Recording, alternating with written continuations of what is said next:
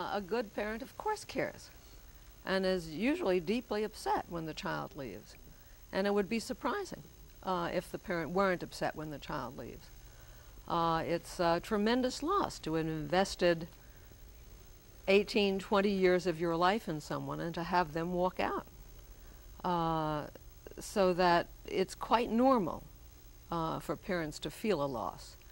There is something in the air which says to parents and children that when that time comes, that the child leaves, that it's, well, goodbye, it was swell while it lasted, but goodbye. And I think that's somehow a misunderstanding. I remember having, getting teary thinking about Julie going away to college because we're really close. But I don't have that feeling. Maybe it's because I have other interests. Is that a valid point? Oh, I think it makes an enormous difference as to what happens to the woman or what she is going to be doing, particularly the mother, when the children leave.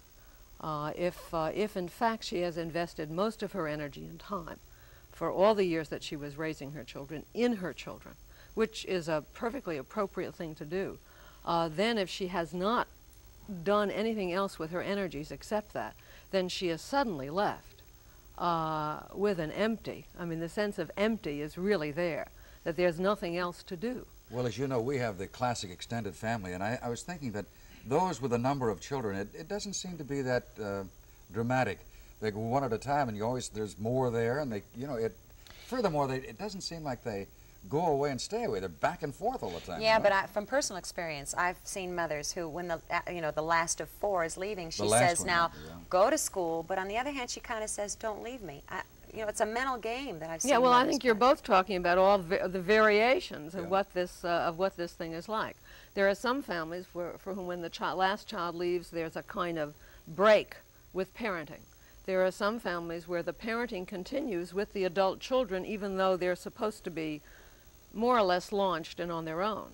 And that's an important difference in how one experiences the empty nest. It's not, I'm not saying that one should hang on to kids, but that there is room when the children grow for them to still be a part of your life. I think that Carol and the girls are closer now than they ever were. That phone bill is horrendous. Yeah, but the phone bill is not the same thing as having to be home and take care of. But it's keeping in touch. Yeah. It's keeping in touch is something that one can do, but I don't know about any particular woman, but there is the question for many women, and not for all women, of what are they going to do? They wake up in the morning and they say, what am I going to do? And it's a dreadful, frightening feeling. Can we back up just a second? Because you were saying that all time and energy, a woman that puts all time and energy into her children feels this. What about taking care of a husband and wife relationship while the children are growing, knowing that you are going to end up back where you started, together, just the two of you? Well, that certainly is one of the aspects of the empty nest. That is, the children leave, and there you are at breakfast, lunch, dinner, weekends, just the two of you. And it's clear that your relationship has to change. It's not only that it has to go back to where it was when you were much younger, but that there has to be a kind of rethinking and a re-experiencing of what you're going to mean in each other's lives. I would hope that over the years the husband and wife have structured their relationship so it grew rather than deteriorated. Well, so when they were alone together, hopefully they still like each other, and that, I guess, is the key, isn't it? Yeah, but we all know those people who split just at the moment that last child leaves the house. And what an awful thing, because you've raised your kids. Well, I've seen it certainly lots and lots of times. It's a critical moment. I think what one has to see about the empty nest is that it really is a kind of stage in the life of the family, in the life of the father, in the life of the husband, in the life of the wife and mother. And that it's a stage that has to be kind of renegotiated. It's really a little bit like the first day of school or puberty or college or marriage. I mean, it's a major event. It can be experienced as a gradual thing depending upon how you have led yourself up to it. But for many women, it is particularly difficult. There is a clinical syndrome which is associated with the empty nest. I mean, we can describe the empty nest as a time. Mm-hmm. We can also describe it as a period for actual depression, when women become depressed enough to go to the hospital. What's something a woman can do if she either senses this coming or she's dealing with it now? Well, I think it's terribly important for people to talk about this.